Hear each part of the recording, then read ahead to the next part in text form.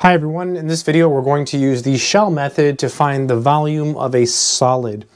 So we're going to find the volume of the solid formed by revolving the region bounded by these graphs, right? And with this condition about the line x equals 5, okay? So the first step in this problem is to draw a rough sketch of the region. So let's go ahead and attempt to do that. So solution. So y equals 6 over x squared. I have this memorized. I know that it looks something like this, right? This is y equals 6 over x squared. It's got a vertical asymptote here, and it has a horizontal one here. But then we have y equals 0, and then x is restricted to this interval. So the idea is that we're only over here in this piece here. Let's draw it like this. All right, so basically 6 over x squared will look something like this, right? We only care about this piece because x is between 1 and 3. So maybe this is 1 and maybe this is 3, okay? And then y equals 0 is this horizontal line. So we're basically looking at this particular region here, okay? So this is the region we're looking at, okay? And we're spinning this region, we're taking this region and we're spinning it around x equals 5. So 5 is over here. So we're taking this region and we're going to spin it this way, and we're going to get a three-dimensional solid, and we're going to find the volume of that solid using calculus. Okay, so there's a bunch of stuff to know in order to do this. First of all, we're going to use what's called the shell method. Right? We're going to use shell. So in the shell method, easy trick. Shell parallel, shell parallel. So step one, you draw your rectangle, and because it's the shell method, it's parallel to the axis of revolution. This is called the axis of revolution. So you draw your little rectangle like this. So shell parallel, so it's parallel, right? See how it's parallel. If you're learning the disk method, that's something else, that's perpendicular. Anyways, shell parallel. Then you have to find two things, and I always like to draw a picture, okay? So h of x, in this case, by the way, it's a vertical rectangle, so it's a function of x. Horizontal rectangle, function of y. So it's a vertical rectangle, so you have functions of x. H of x is the length of your rectangle, so this piece here is h of x.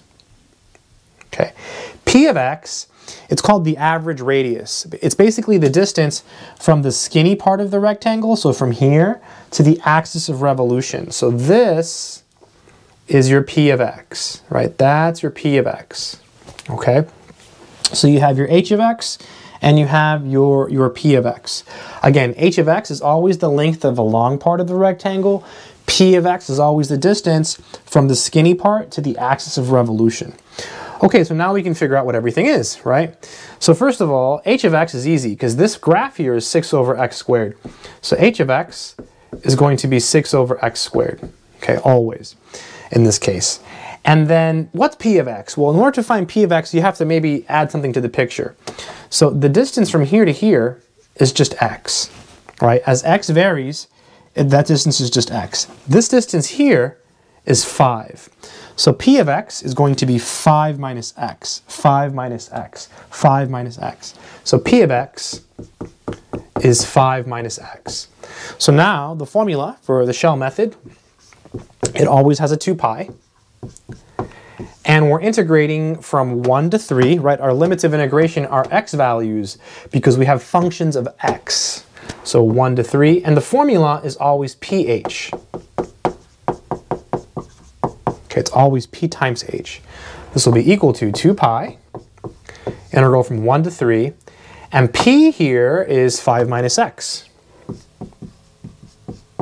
And then h here is 6 over x squared. And then we have a dx, right? And now the last thing to do is maybe just integrate this and get the answer. So recap. Step one is to draw the picture. Right, draw the picture and then sketch your region. Step 2, you draw your rectangle. Remember, shell is parallel to your axis of revolution. H is always going to be the longer part of the rectangle. P is always the distance from the skinny part to the axis. And then just write down H and P, use the formula, and then I'll leave it to you to finish the integration. The hard part of this problem is setting it up. So I hope this video has been helpful. I have an entire playlist on disk and shell method problems, so yeah, take care.